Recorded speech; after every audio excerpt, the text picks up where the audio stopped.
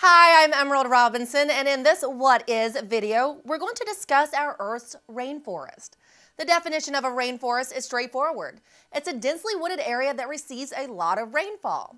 Rainforests are one of the Earth's biomes. That is, a rainforest is a community of plants and animals that live in a specific climate.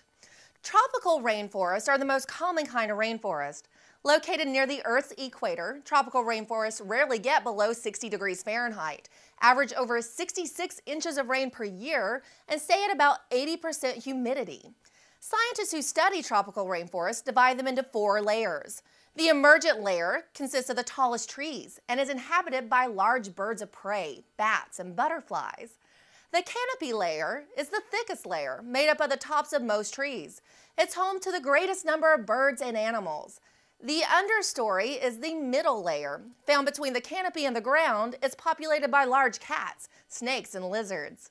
The forest floor, which gets about 2% of the sunlight, makes up the bottom layer. Many of this layer's animals and plants get nutrition from consuming dead plant and animal matter. Although most people think of the tropics when they envision a rainforest, there is another kind of rainforest. Temperate rainforests are found in places like the Pacific Northwest of the United States, the British Isles of Europe, and in parts of Australia and New Zealand. These areas are still very wet, but are much cooler, with average temperatures between 40 and 55 degrees Fahrenheit.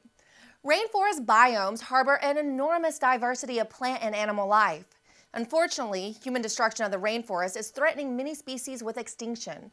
For this and many other reasons, scientists and other groups continue to work to protect our precious rainforest.